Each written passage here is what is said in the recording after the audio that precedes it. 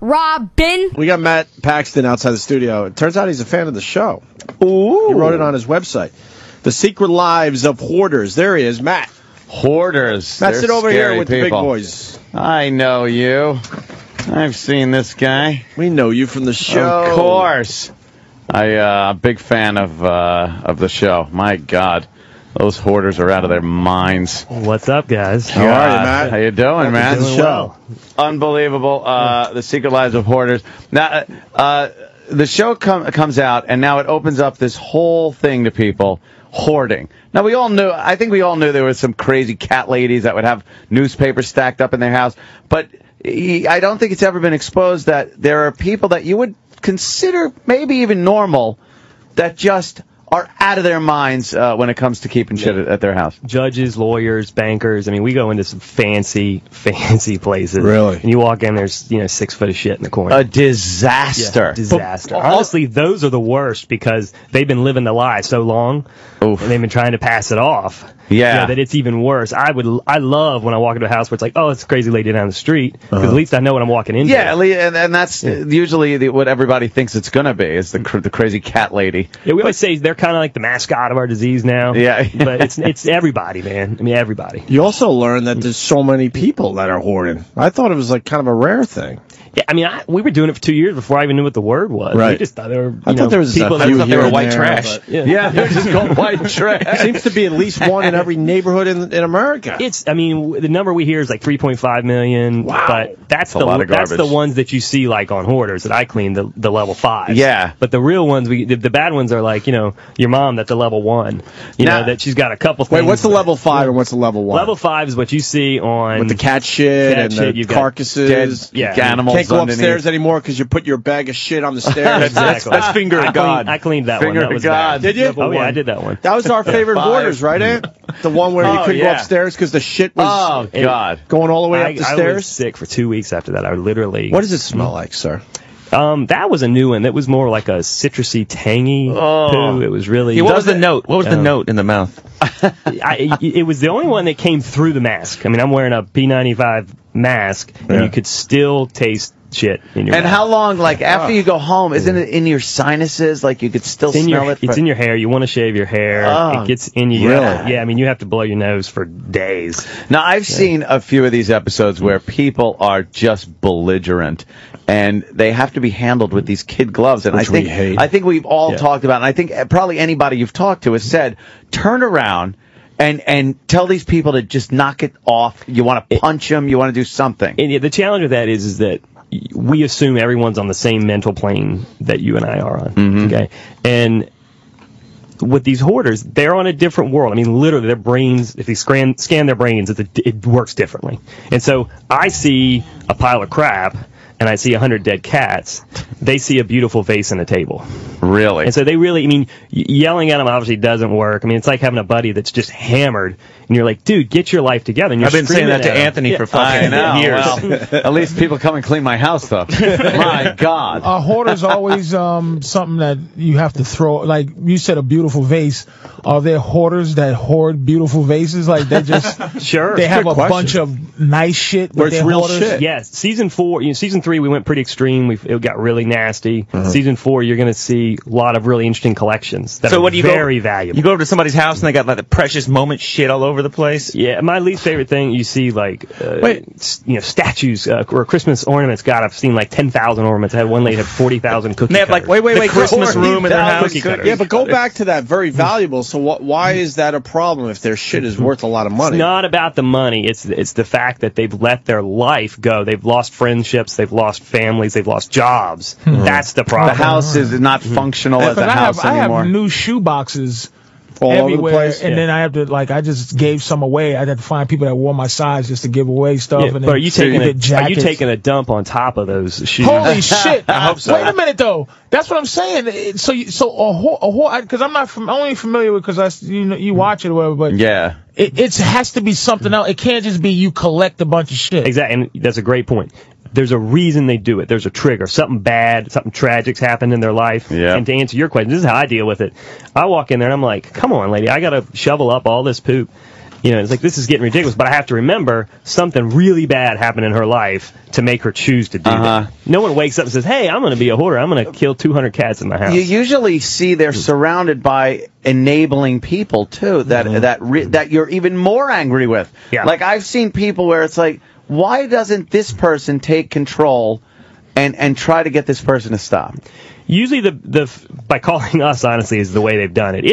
It's pretty hard, man. Pulling this off on you. I mean, a hoarder, man, they are like amazing at denial. I mean, like the best professional deniers. And so, I mean, you literally.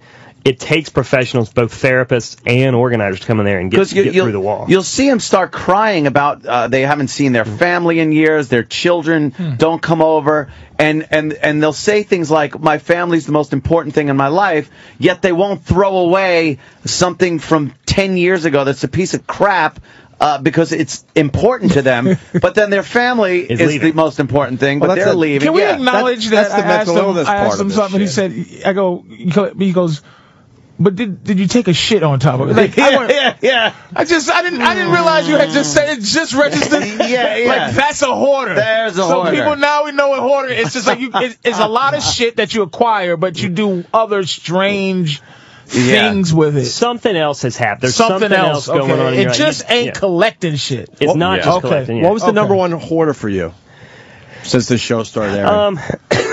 Excuse me, I hate to even bring it up, but Hannah was pretty extreme. But we did the chicken lady. Oh yeah, you did. Yeah, we did. Oh God, she punched me in the face. Her. She punched you in the face. She was really aggressive. You started getting nasty with her. 200 chickens in her. Oh, I got really. I will. I'm different. I don't hold. I know.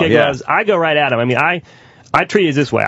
If I'm gonna help you, I'm gonna treat you like my family. And in my family, if we love you, we're going to make fun of you and we're going to get in your face. And that's what I do with Hoarders. I've watched the show like it's a sporting event because sometimes you've gotten on the people and I'm like, finally! I'm yelling at the TV going, yes, yell at this idiot. Because that dumb psychologist ain't going to do it. Well, I do it with stupid respect. Kid gloves. Yeah. They have laws I and like morals sometimes they when have to you're going, I don't. Well, you don't want them? Great, fine, then don't. Right. Yeah. And then you walk out of the place and it's I have like, no good. problem walking out. Who contacts you? Who? Usually it's family members. It's rarely the actual hoarder.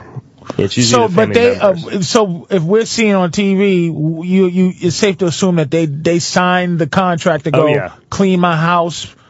But so you had a lot of reluctant, like, okay, all sure, right. Yeah, a lot of times, and we'll even turn people down in our I do this full time privately as well. So for every one you see on TV, I'm doing 10 more at home. Oh, so you're like so a people life hire coach. your company, okay. like family members. I'm like the worst life coach. I'm there to push you past this brick wall that you've got. I'm not going to be the guy that hugs you and gets you, 6 years away, keeps you clean. I'm the one that keeps your kids in the house and keeps you from losing your house from the bank the next day. Have you ever had a situation where you go, fuck them, this episode's canceled, we're not even dealing with this fucking That's douche. not my, I would love to, but not it's his not call. my It's call. It's not his call every time. Okay, you're not the boss of the show? No, I mean, sometimes you get in there and He's the cleanup guy. I'm the trash man. So the I'm producers lowest have guy never on the had totem somebody pole. that they said, this is, just let them live in there. His company's Clutter Cleaner, by the way. We haven't mentioned it yet. Let them Clutter Cleaner on Twitter. Let them live in turkey shit. Let's get out of here. Who cares? Well, have you gotten, because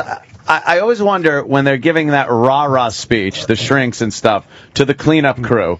Now, make sure Margaret is allowed to look at everything before you take it out. It looks like the crew's standing there, and sometimes they put their head down.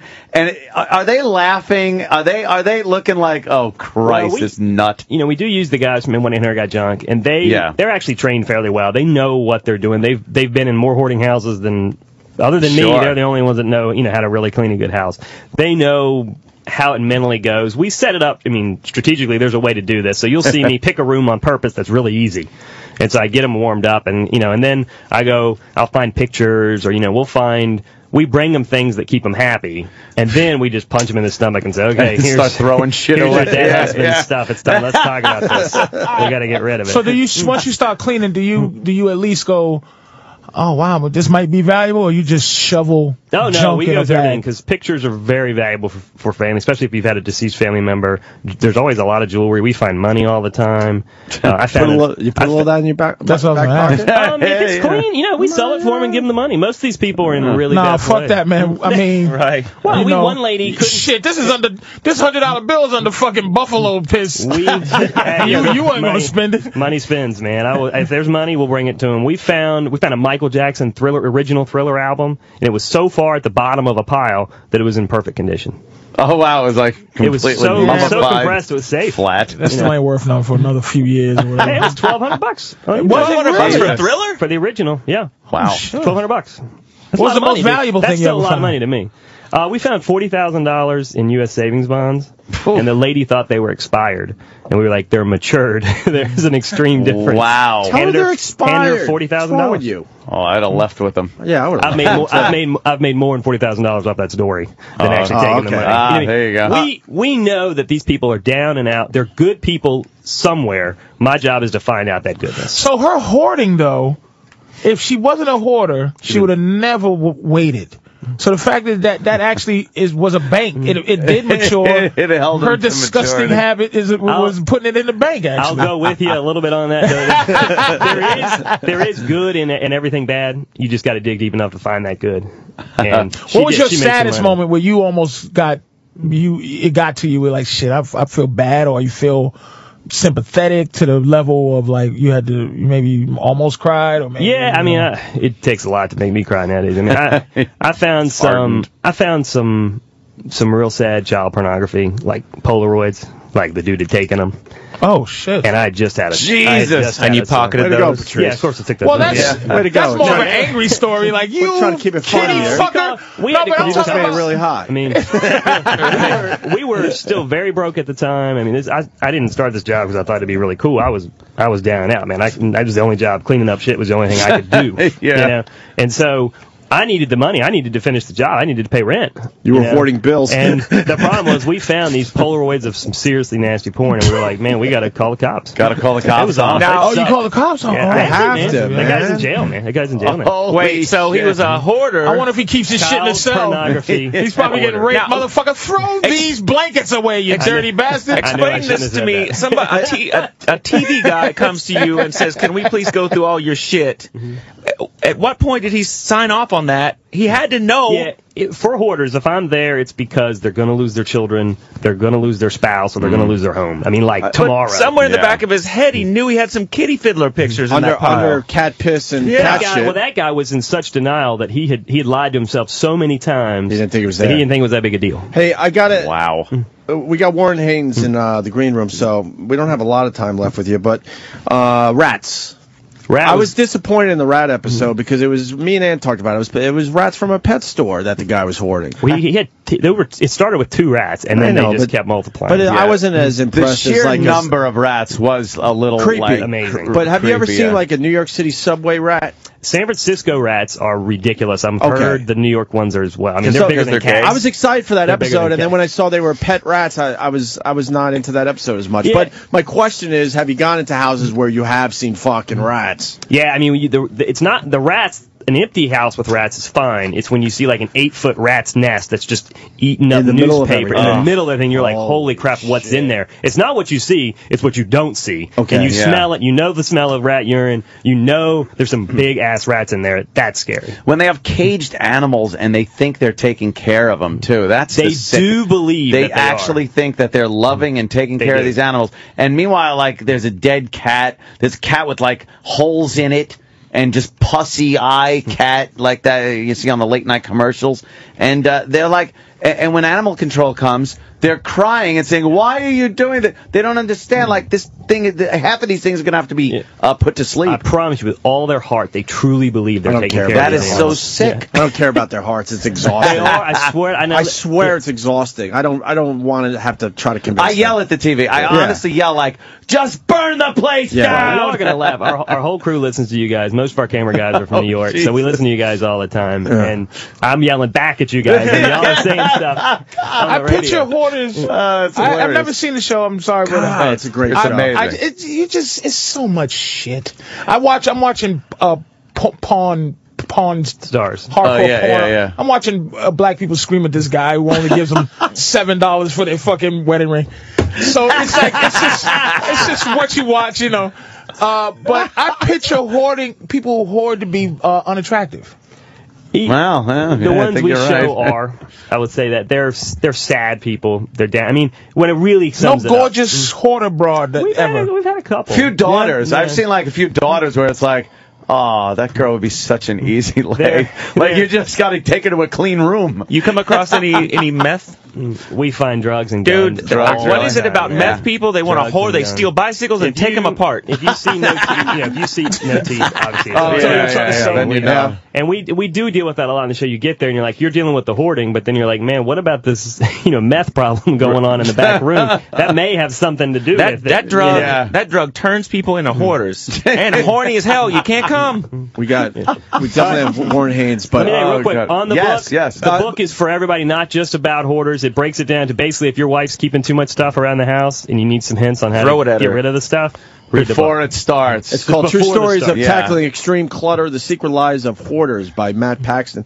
You can stick around and listen to Warren Haynes play if you want. And we'll probably get another plug or two in for the book and the show Hoarders. Brought you guys some Clutter Cleaner t-shirts, too. Right, because I mean... Oh, nice. For your hoarder viewing party. I wanted to ask you another thing, though. People seem to sometimes get upset when they see 1-800-JUNK. Like the second the trucks pull up, you're pretty much telling the people what you have is junk. Like, isn't it insulting? Like, I don't care. Insult the hell out of them. At first, people did, and now they know that they're actually going to get some hand care. I mean, people actually do sort through the stuff. Because it seems like they're coming to get my things. They look at it like it's treasure, and meanwhile, you're like, bring the junk trucks up. What you need to worry about when two guys in a landscaping trailer show up, and they're going to throw everything away. They're not going to look at your stuff. At least you're going to have positive care, and people are going to look for your things when we show up. Oh, okay. All right. Cool. Thank you for all your support on the show, man. We love it. I love the show. It's great. June 20th, season 4 starts, and we did recaps of everyone that would let us come back into their house. That's great. I love seeing where these people end up, because some of them have kind of kept some are things, awesome, and some others are just disturbingly bad. Fell right back into it. This is not a before and after show. It's the reality of what happens in life. And I hope they're all bad. We had some good ones. I hope they're all bad. They went right back to collecting cat shit. Fuck those people. So sick of the me's out there. What a heart. Done with it. You're the same way. Come on. I know. Please. Jimmy certainly is. Like I said, I yell at the TV at these people. Well, gasoline, a little diesel fuel, and a match. Yeah. Send them to the movies. Let them come back to a smoldering house. Matt Paxton, a pleasure. Guys, thanks so much. Fan of the show, which I think is really cool, of our show, and we're a fan of your show, certainly. And it's Clutter Cleaner on Twitter. Yep. All right, we're going to have Warren Haynes play for us next. We're pretty excited. Laszlo, big fan, right? Big fan. Seen him like 15 times in concert. Cool. That means you're going to have to leave. And if you want to stick around, Matt, you're more than welcome. Yeah. All right. Thanks.